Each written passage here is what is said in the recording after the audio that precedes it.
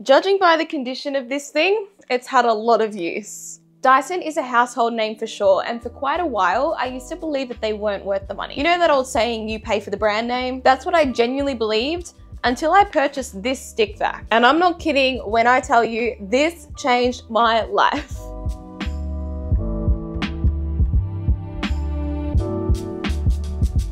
I haven't spoken about it much on YouTube, but you've no doubt seen the issues with my skin. I have chronic eczema and a severe dust allergy, and I really needed to upgrade our vacuum. We had an old LG A9 model, I'm not sure what it was, but it wore down over time just like vacuums do, and I needed something that was going to collect dust and dirt and help with my allergies. So we spent our dollars on this. The Dyson Gen5detect Absolute is a stick vac with insane amounts of power. I like to call this the magic wand because it cleans so much dust and dirt that your human eye cannot see. With an RPM of 135,000, it's rated Dyson's most powerful HEPA cordless vacuum. It traps minute dust particles that your eyes cannot see, and it provides a full clean, leaving your surfaces spick and span.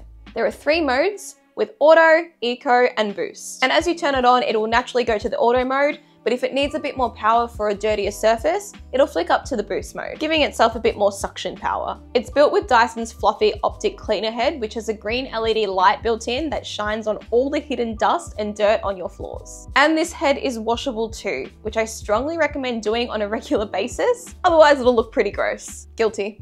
This light honestly makes the world of difference on both light floors and dark floors, which I have both in my house. It shows all specks of dust and will make you feel like your house is filthy. But it does a great job of angling itself towards corners and edges so you can get right up there and suck up that dust, because again, your eyes don't see that. That's where this light comes into play. This head is great for hard floors as it's nice and fluffy and soft so it won't scratch. It moves seamlessly over surfaces and is one of my favorite features about the vacuum. On top of that, you also get the digital motor bar cleaner head, which works great on soft floors and your carpets. It also has a detangling feature, which is great for hair, and I lose a lot of my hair and have broken vacuums in the past because of it. So this is very well worth it for me. Then you've got a built-in crevice tool, and I love the way this has been designed with it built inside the pole. It's so smart, and it takes minimal effort to just take the pole off and pull that crevice tool out. It has the bristle head extension on it too, which is great because you can flick between the two. Having so many extra accessories can get really annoying with vacuums, so this design choice is a huge win to me. I think it is great. Speaking of separate accessories, there is also a hair screw tool which works well with pet hair, and I use this on the beds and couches too. Oh, and there's another combination tool which they say is good for cars. Storing the vacuum is simple. Dyson have their wall mounting system, which is pretty common with all of their stick vacs. But when we bought this, we were renting and we weren't allowed to mount it to the wall. So we got this easy mount stand, which I think is fantastic. It was made for this model and it stores all the extra heads too, which I really like. Battery life is one thing that's always put me off the Dysons, and that's why I loved my previous LG, because it had 2 batteries and you can always have one charging, so when that battery you were using went flat, you've got one ready to go to continue cleaning in one go. There's no needing to wait for your battery to charge. However, this specific model has one of the biggest battery capacities that I have seen on a Dyson model, and it has up to 70 minutes of runtime. But of course, given that it has 3 different modes and can automatically kick up to boost mode, I don't get anywhere near this amount. In fact, up to 70 minutes is for the eco mode on hard floors, and I don't actually use the eco mode. I almost exclusively use the auto mode so it can change between boost and standard if it needs to. When you exclusively use boost mode, you get less than 10 minutes. That's how much power and suction this thing has. And that's very small, but I don't know when you would only use boost mode. That doesn't make sense to me. Just here to say, we actually had this off charge overnight, so the timings that you just saw on the screen are about 10 minutes less than what I actually tell you, and this is because it wasn't on charge. Auto mode gives you around 40 minutes, which depending on how big of a clean you're doing, I don't think that's a bad thing. It can get me almost a full house clean. My house is 5 bedroom, 3 living spaces, so it's a decent size. But when we're not using this, we usually chuck it on our stand, which has the charger plugged in anyway, so it's always got battery. However, I would like to see Dyson incorporate the dual battery situation. I like that idea, and I do think this is the best stick vac that I have ever used, but battery life can always be improved no matter what it is. I mentioned earlier that it collects the smallest, minute bits of dust and dirt. In fact, the HEPA filter collects 99.99% of particles as small as 0.1 microns. That's tiny. The screen on top of the vacuum scores your cleaning sessions, showing you how many hundreds of thousands or even millions of micron particles it collects. It actually feels like a game. As you clean, you naturally want to see what your high score is going to be, but in fact, you'd want the opposite because a higher number means more particles, and that's not good for anyone. But on the flip side, it does show that it's actually collecting and sucking up dust. A high number is proof that this vacuum is actually doing what it says it should. You just need to look at a tank after you clean a surface that looks clean to you to see that it really is collecting like it says it does. This is insane. This is actually insane.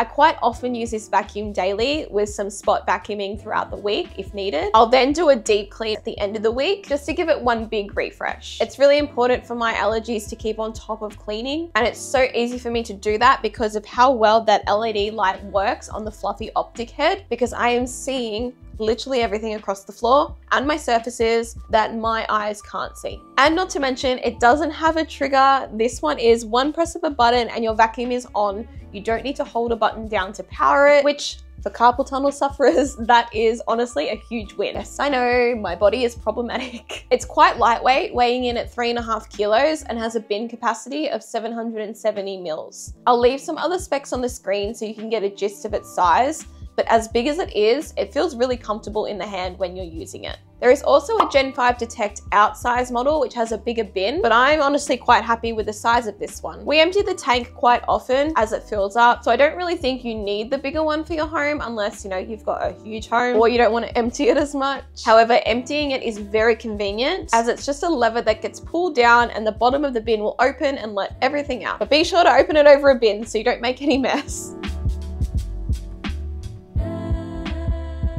So time for the price, and it's a big price. This retails for an RRP of $1,549 AUD. It's expensive, but it's for a good reason. It's a hefty price to pay for a vacuum, but the 7 months that I've had it, I can see why. It just works so well. But I did pick this up on sale. It came down to $9.99 at the time.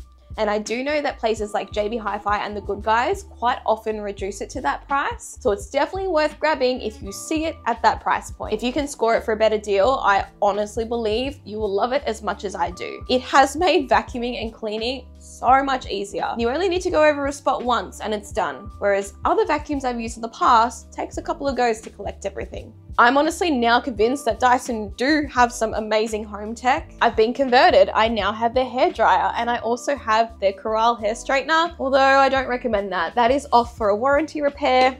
That's a story for another time. The 7 months that I have had this thing, it's worked so well. The only thing I will say is we've kind of beaten it up a little bit.